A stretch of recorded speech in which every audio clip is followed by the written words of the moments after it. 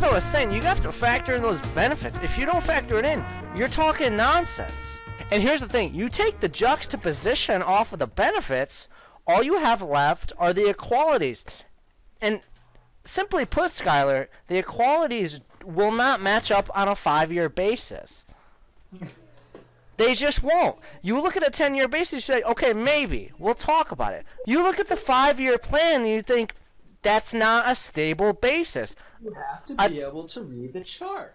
You have to be able to read the chart. And you need to know when, and I mean when, the torque of the equation is going to go unbalanced. You need to know these things. The whole reason the 5-year plan doesn't work with the juxtaposition is because of the housing crisis. Let's go back. Let's rewind to 2008, okay? 2007, a lot of predictions were being made. You know, Absolutely. The foreground behind it, not so clear. Not so clear. But you need to look at the bubble. You need to look at the big picture of the bubble. You have to look at the bubble. And the bubble said it's time for a bailout. So what happened? Let's take a look back at 2013. What happened in 2013 that represented these causes, okay? And it became very clear that the Democrats were up to no good. Now let's talk about that. Let's not bring up conspiracy theories. Now fast forward. We're fast forwarding now. Okay, go ahead. Fast forward to 2016. Fast forward. I was just thinking about 2016. Go ahead. As you said, you talk about the bubble. Of course. Did you factor in the circumference of the bubble? Did you factor in the circumference? Well, let's not go too far in trigonomics, Skylar. I mean, we're talking about the bigger picture of the Final Four. You know what I mean? I mean, talk about too big to fail. When you talk about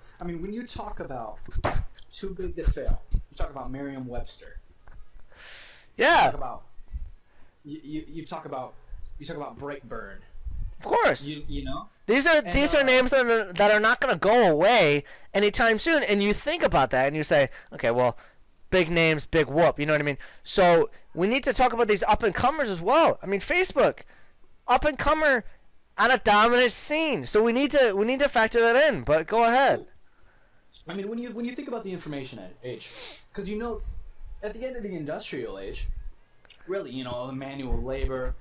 And then you talk about the transition into the information age, and these up and comers. We're talking Amazon, we're talking Bezos, you know, we're talking Gates, we're talking Buffett. And yeah. You think that these big names are just going to disappear? Well, look at the facts. Look at the statistics. Okay. You gotta look at the statistics, the hard evidence. Hey, not to cut you off. I'm a numbers guy. You know I'm a numbers guy, but. You go back, look, not to rewind. Let's go back to 2007. What was Bill Gates doing that we all knew was happening, okay? He was floating on the juxtaposition. So let's just say for a trendsetter that was on an uprise, okay? Let's say that was on the uprise, okay? Let's just say the juxtaposition of the flowchart of Bill Gates was on the uprise, okay? Fast forward to 2017. These ideas aren't going away anytime soon. The Democrats are pushing it like no tomorrow. It's like apple pie to cherry pie. 2017. We're on the uptrend, as everyone knows. This sort of purple fiasco, everyone was calling it, right? Everyone was calling it. And, So you gotta look at the big picture. The big bubble. The picture of the bubble. But the flow map, you can't date back to the flow map of 2012 when that was only juxtapositioned of the Amazon Bezos. You know what I mean? So when you're dating back to that, can you really factor in those elements? I mean, it's definitely iffy. It's definitely iffy. But if you don't mind, let me take you back to 2003 here. Okay. Where we talk about the foundational four. Wait, hold on. What? Hold on. My wife's talking to me. What? Are you guys like just talking about nothing? Are we talking about nothing? Are we talking about nothing? Never in my 14 years here at CNN, never have I ever heard such a disrespectful comment. I'm honestly blown away, flabbergasted. Listen. Yeah. Let's switch up the topic because we were obviously talking about the industrial age. Let's talk about the new age of brick and mortar. What's going on? You want to kick it off? I mean, The brick and mortar of the 2019. yeah, for sure. Well, when we're talking about last year's brick and mortar, really for me, what you have to look at, and one of the key ingredients is the violin plot.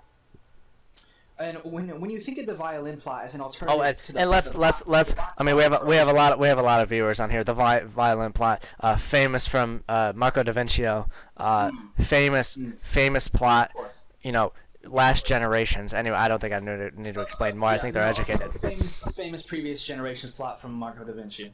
So, I mean, you should all get familiar with it. If you don't know now, I recommend looking back to Article 6, Section, what was it? Was it 2.8? Was it 2.8 that I'm 2.7. thinking of? 2.7, thank you. 2.7, and when you look at the heat map, it kind of throws in a curveball that you wouldn't expect, but that's why you have to look at the data. You have to. 100%. And if I may pick up from there, I mean, let's look at what's actually happening, okay? You see these big oil companies taking advantage of these small penny stock bond owners, right? Right. And you see this sort of effect when they cash out and they make their exit. Absolutely. What happens? And what happens to those? Sorry to cut you off, but to answer that question, you'd have to do a deep dive into the corporate synergy. It's really the only way that you could come out. You know, you gotta incentivize. Of course. And I don't know. You really I mean, it all comes back to the juxtaposition. It all comes back to the juxtaposition. Right. It's really full circle. It really is.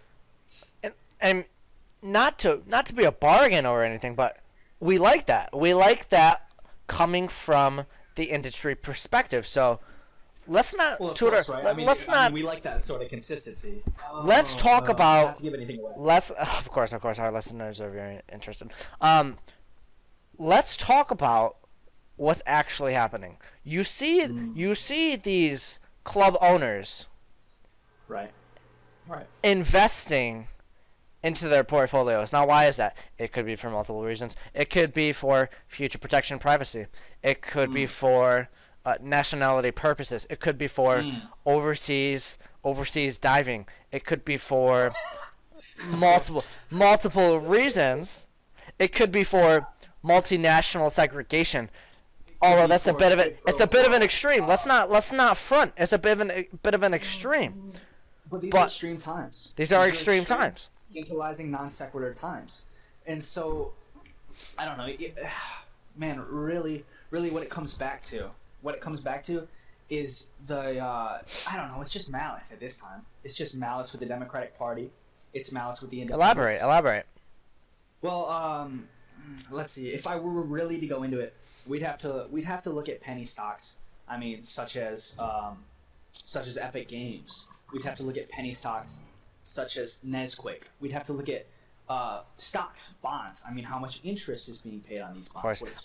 Actually, we're getting a caller from a listener. We have KK before Eva.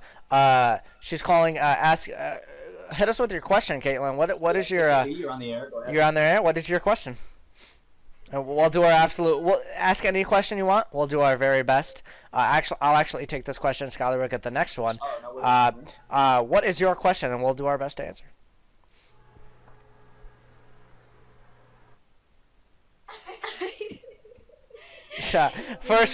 First time on the caller. Yes. We understand. That's okay. No worries. You got any friends around? Is this fun for you? Yeah. Yeah. Well, hit us with that first question. Any question? You got 2 questions that we can answer.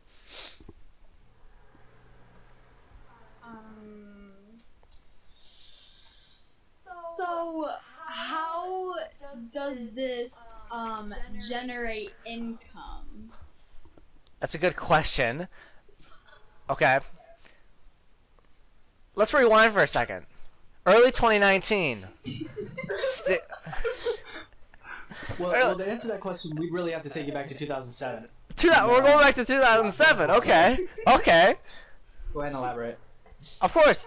Early 2007. You know, stable economy, recession in the works, of course. It's coming in. Nobody really knows when that juxtaposition is going to strike. It'd be impossible to know. But yet I dare say, here we are, right? So to claim that we are on a rise of circumstance is beyond the picture. You get an exploit game view, and you think, okay, here we are generating income. How is this going to be stable? Now, the big picture is it's not that stable, and everyone's thinking, well, if it's not stable, let's move on. Let's find something stable. Let's increase budgeting. If I can jump go in ahead. here, Go ahead. Yeah. If I can jump in here, I'd recommend switching over your mutual fund into an exchange-traded fund. I mean, this will just really allow more liquidity, fluidity with your money. But see, I think you should really be careful with what you're spewing out to the listeners, Skylar. I mean, this is something. This is fragile. Families have crumbled under this, Skylar, since that bubble popped. Crumbled. We're talking fixed interest. But that's not the point. That's not the point. Families are crumbling because of what you're saying, Skylar. Let's not turn this around into an eye-popping, There's no need to politicize it. In the current political state, there is enough division as is. So what I'm saying is that this is a defensive investment. That's what it is. You have to really break it down. We're talking shares, we're talking property, my bad, and we're talking growth investments. But this is a defensive investment, and what I really think this caller should do is she should look at preferred stock. She should show some degree of ownership. I mean, this is really what you need to do in today's day and age. I mean, if you would kindly take her back to 2004 and elaborate, I think we could really. I mean, no offense. I mean, you are my blood and comrade, but it's like, let's not take the stock market so seriously. Let's look at the dot-com crash. Jeff Bezos was under the ropes. I mean, come on. Let's take a moment, step back, get out of our comfort zone, and let's look at the bigger picture. Why are we generating this sort of income when there is no set values? This is what I've been saying. I've been saying this since 1987. When I saw, I'm not gonna let you jump in. I'm not gonna let you jump in. I'm not gonna let you jump in. Here's the thing. That's okay. That's okay. But here's the thing. 1987. 19. That's really what I need to tell you here. People are very aware of what I stand for on TV. I've heard more than 10,000 pitches, and truth be told, most of them were not worth my time. Whatever you pay attention to grows. That's what we need to take from today. 1987. There were multiple .com. Steve, nobody has a monopoly on good ideas. Nobody. Not even you. No one's saying that. No one's saying that. Let's date back. Let me speak. 1987. Let's date back. The legendary Steve O'Malley said it himself. What do be done? Don't be it let done. We stick to these words to this day. That was 1987. He had an idea. Okay, let's not drop that. That was the agrarian age. What is it? It's the information age now. Okay. You completely skipped over the industrial age. I mean, my partners taught me that in order to create wealth, you need to pair up with people whose strengths compensate for my weaknesses, and that's what I've done. I mean, take me back to marketing 101. I mean, come on. My university days taught me that. It seems that you've forgotten the fundamentals. Go ahead.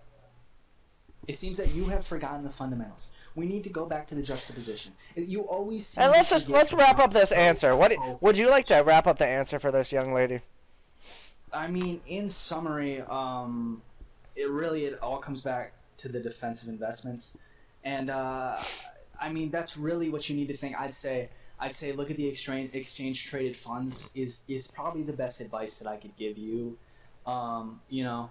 It all dates back, and that's what the show's called. It all dates back to the juxtaposition. All dates back. All dates back. Coming that's out. One thing we can agree on. Right? So that's one thing we can. We'll go with it. I mean, all dates back. Coming out November 17th, 2020. Put it there, man. Put it there. All dates back. Coming out November 17, 2020. Coming out on audio and video. Apple, iTunes, Spotify, and we're actually coming out on Mixer with that as well. So stay tuned for that, and we're gonna have some more callers right now, and we're actually having a quick, and we're actually gonna have a quick little ad break right now. Thank you. Can we ready up? MeUndies. Me, Comfortable, Me affordable undies. fabric.